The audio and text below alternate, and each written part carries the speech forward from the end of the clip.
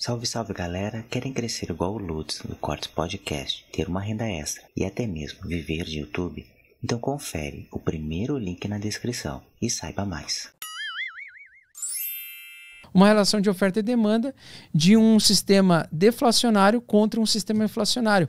Ou seja, se o nosso sistema financeiro estatal atual continuar inflacionário, a cada período de tempo emitir mais moedas, automaticamente e obrigatoriamente o Bitcoin vai se valorizar.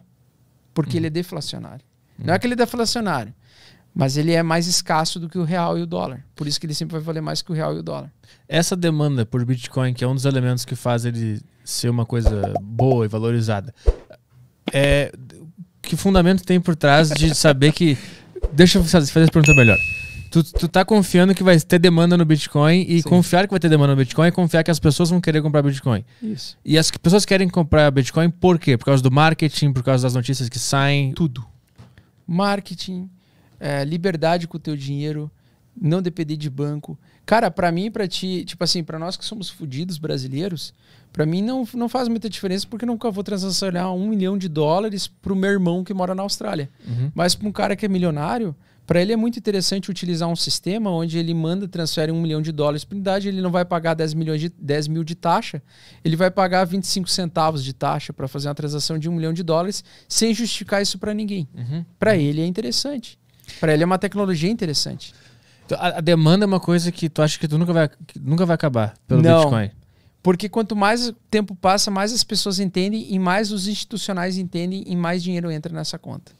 E por que tem algumas criptomoedas que não funcionam, que são uma merda, tipo real? Não sei se é uma merda especificamente, mas eu tomei no meu cu.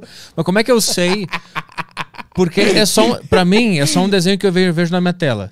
É só isso que eu vejo. E como é que eu sei? Essa aqui é pica, essa aqui é foda, tem fundamentos bons, essa aqui não. Não tem como saber sem tu ir a fundo no projeto e descobrir quem é a equipe por trás e por que eles estão criando isso.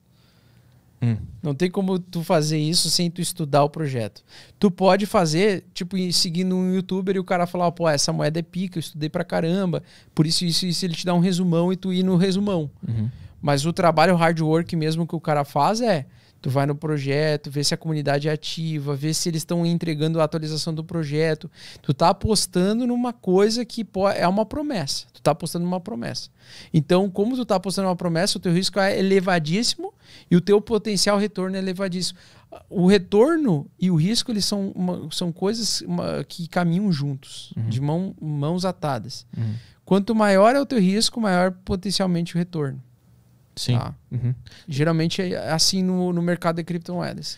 Então, se tu para esses projetos pequenos, tu tem que ver o que está rolando por trás desse projeto. Por exemplo, a Real.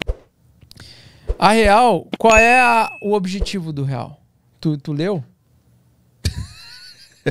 Era doar ração para cachorro. Tu acha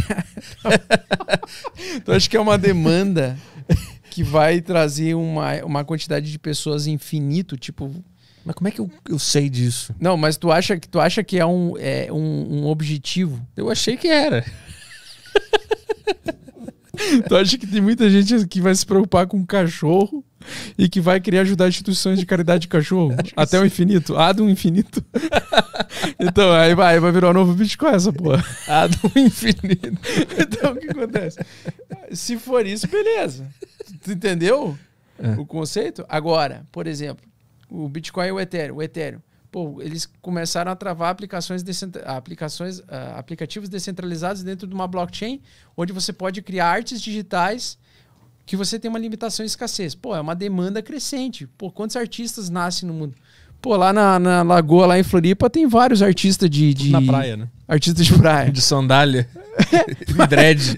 Passando na Lagoa de Floripa. Tem um GTF lá. Arte na praia, porra. Sim. É tipo, pô, vim vender minha arte na praia. Sabe? Aí o cara lá sentadinho, faz os cordãozinhos, o artesãozinho, né? É isso aí. Quantos desses caras querem começar a produzir NFTs, por exemplo? Tem essa possibilidade de vender a sua arte, que antes ele era da praia, começa a fazer digital para atingir um público muito maior. O que tu estudou o real? O que aconteceu com o real? O que foi aquilo? Não, real. Tu estudou? Aconteceu que a galera começou a colocar banner nas cidades.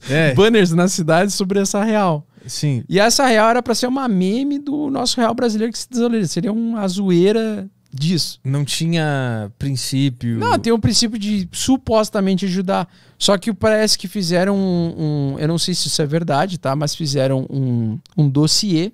Eu vi esse dossiê. Pra ver qual era o objetivo, na verdade. E supostamente descobriram que alguém tinha na carteira a maior quantidade de reais. Ou seja, esse cara supostamente tem a posse da maior quantidade dessas moedas. Então ele pode supostamente despejar, vender quando ele tiver valorizado. Ou seja, é uma forma de você captar recurso rápido.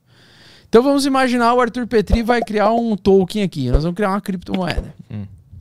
Só que tu tem 90% da criação dessas moedas.